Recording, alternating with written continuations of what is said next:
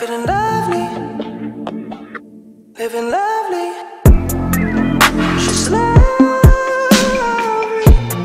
I wanna be with you. Hey. I wanna be with. I wanna be with you. Hey. What is up, you guys? It's Jerika. Welcome to my channel. So I'm doing this video. It's a very last minute video. I was watching a video by Raven Elise. She's somebody I subscribe to. I really like her channel. She made a video about making money on YouTube.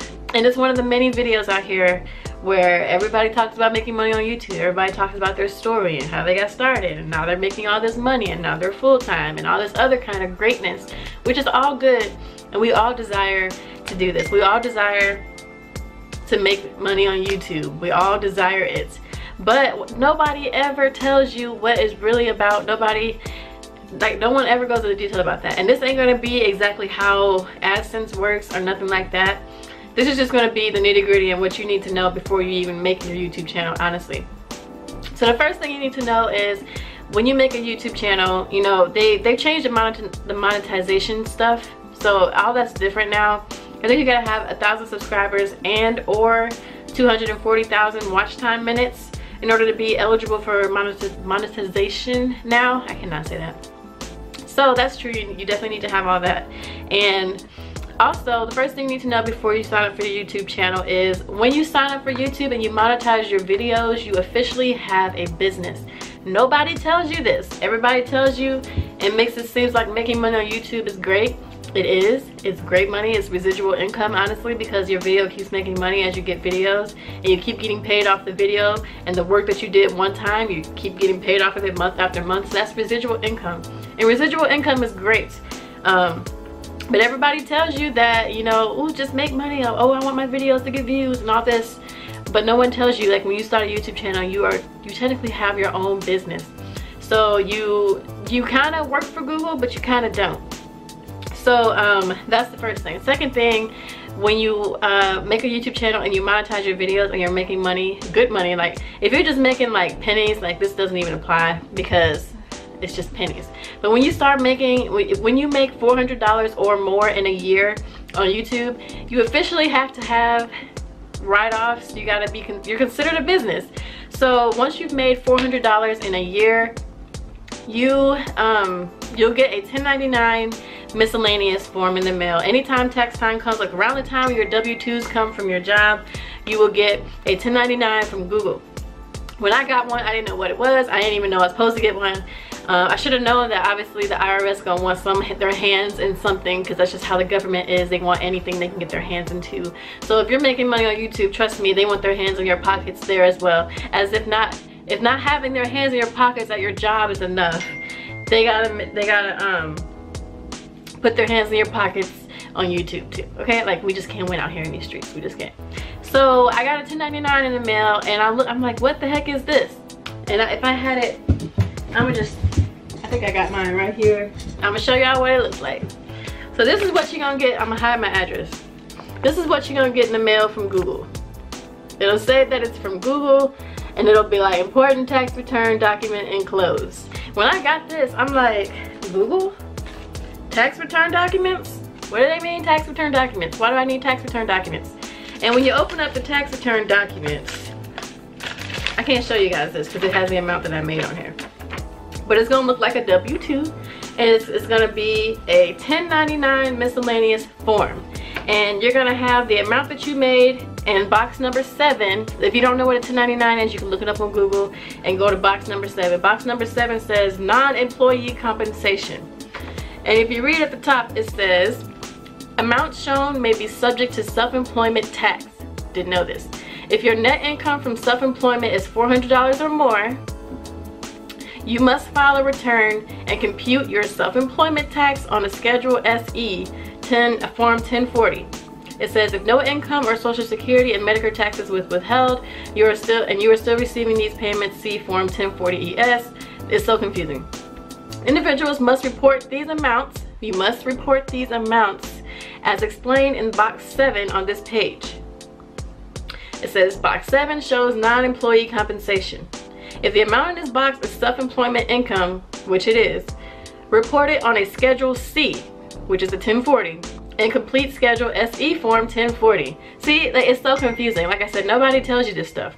And it says you received this form instead of a W-2 because the payer, which is Google, did not consider you an employee and did not withhold income tax, Social Security, or Medicare tax. That's what it says.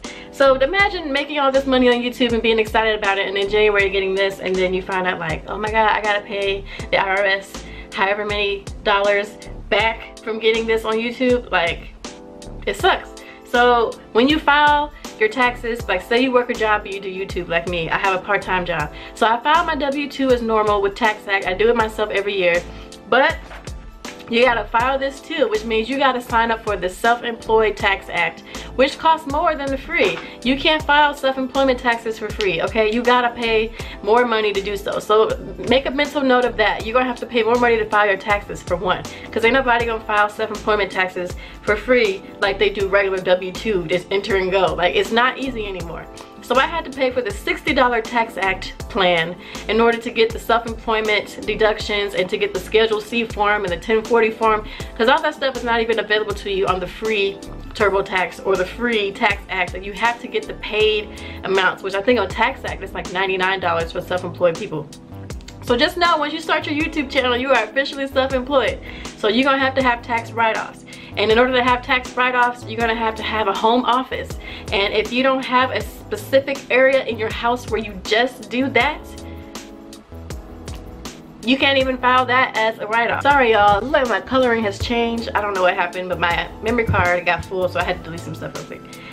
I forgot what I was saying. But basically, like I said, when you start a YouTube channel, you're considered self-employed. So, and in the home office situation, they have specific details with that, like where you be able to write off part of your electric. You can write off whatever the square footage is of your office. If you have a confined space for your office, you can file a percentage of your internet bill, you know, a percentage of whatever equipment, like all that stuff. They have specific guidelines that you gotta follow.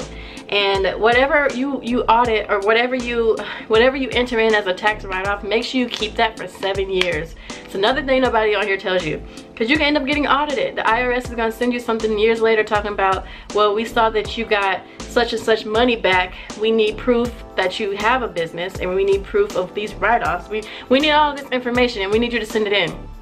So make sure you keep all of your, whatever electric bills, internet bills, home office, square footage, floor plans of your house, whatever, keep all of that in like a file folder somewhere and keep it for 7 years, just in case you get audited. Getting audited isn't a bad thing. It's just, they're just, you know, making sure that you're really have a business that you say you have, so that since you got back money. Now me, I didn't get back any money this year because I didn't file any write-offs, because I'm like, I don't know what specifically I can file, so I'm just not gonna file anything. So I'm not getting anything back from the IRS, and I'm totally fine with that, because I'd rather not get back anything than to put all these deductions in and get back like $5,000, which you could easily get back, and then find out later that I gotta pay that back because what I entered as a write-off wasn't even supposed to be a write-off, okay? So I'm making this video to let y'all know what it really is about. Like, making money on YouTube is great. It's an amazing accomplishment, and it's great to be able to do it full time.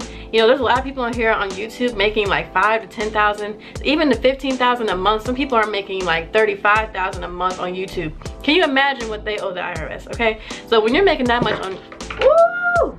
Oh, okay. I just spilled something on me, you guys. Oh no! Oh man. Oh, now I'm all sticky. Let me hurry up and finish this video so I can take this onesie off, because now it's freaking ruined. Anyways, as I was saying, so when you start a YouTube channel, just keep in mind that you are considered self-employed. So if you've made more than $400 in a year on YouTube, make sure that when you get this 1099 that you file it, everything that you're supposed to do. If you don't know what you're doing, have somebody that you trust do your taxes. Don't have just some random people doing it. You know, get you a financial advisor or something. If you want to be successful on YouTube, you gotta treat it like a business. So it's really good to, you know, treat it like a business. So I wanted to make this video because I've seen so many people on YouTube making how to make money on YouTube and talking about how much money they make and how it's just all great, and nobody talks about the downside of making money on YouTube. Nobody talks about this stuff, okay? Because we all got regular jobs where they take out taxes and stuff, and we look forward to tax time because we know we get money back.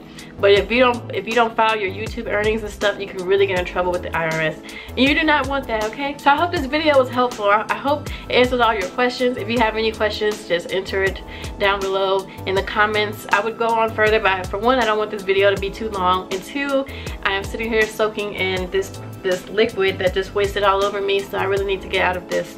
So if you guys like this video, I hope you guys thumbs up and subscribe, and don't forget to follow me on Instagram and on Snapchat to keep up with me in my daily life. And I thank you guys so much for watching, and have a good day.